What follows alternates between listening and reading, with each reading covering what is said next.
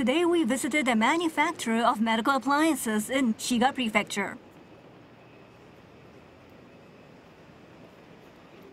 Hi, I'm Michelle. Today's Takumi innovator has developed a new technology that helps people who have difficulty walking. Let's go and find out. Nice to meet you. I'm Michelle. Hello. Thank you for coming today. Today's Takumi is Takashi Nishikawa. He showed us something that took him 10 years to develop. This is what we make here. What is this equipment? This is a piece from an artificial hip joint. The hemispherical cup and this stick-like component allow the prosthetic joint to move. The prosthetic hip joint is a reproduction of the hip joint found at the base of the thigh. The hip joint is a joint located at the base of the leg. In this joint, the protruding segment of the thigh bone fits into the indented segment of the pelvis bone. With Japan's growing elderly population, the number of patients with disorders related to hip joints is increasing. Prosthetic hip joints allow such patients to walk with their own legs. To implement this prosthetic, the upper part of the thigh bone is cut and a hole is drilled into it. A thin stick called a stem is then injected into the hole. The cup, on the other hand, is fit into the indented segment of the pelvis bone. Every year in Japan, approximately 100,000 surgeries to implement a prosthetic hip joint are performed. At the same time, however, around 1,000 patients suffer from post-operative infection. To solve this problem, the Takumi decided to increase the antibacterial properties of the prosthetic joint. To accommodate the bone, the surface of a prosthetic hip joint is coated with hydroxyapatite, which is the main component of a bone. To this coating, the Takumi decided to add silver ions, which have antibacterial properties. Whoa! Wait! It moved! What is that robot doing right now? It's blowing a mixture of apatite and silver powder onto the prosthetic. However, the Takumi's initial trials ended up as failures. To increase the antibacterial properties of the prosthetic, the stem and the cup have to be coated in a homogeneous manner. It was this process that we couldn't do. An uneven coating results in varying dispersion of silver ions, which leads to decreased antibacterial properties. This problem derived from the differing melting point between hydroxyapatite and silver.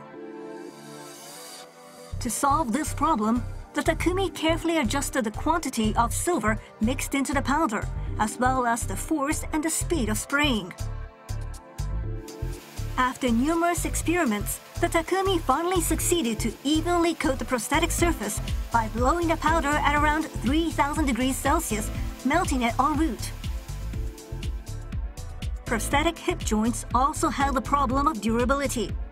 In experiments, the junction of the joint would wear due to friction, depositing around 35 milligrams of powder over the course of 15 years.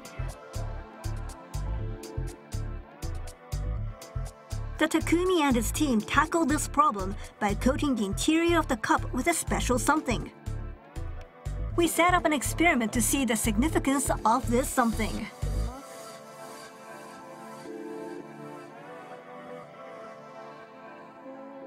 The one without the coating is stopping already. The other one seems to continue spinning. What is the difference between the two? A polymer is applied to the inner surface of this one. A special material called the MPC polymer is applied inside the cup.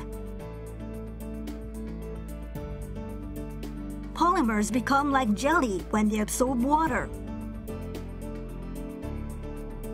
This jelly takes on a molecular structure similar to the cell membranes that form our body. The polymer hence acts like cartilage, greatly reducing the friction occurring at the joint. An experiment using a simulator showed that movement equivalent to 15 years of walking would barely wear down the prosthetic. It was previously recognized that the life expectancy of a prosthetic hip joint was 20 years. This innovative technology may massively lengthen this duration. Our product directly relates to the patient's lives.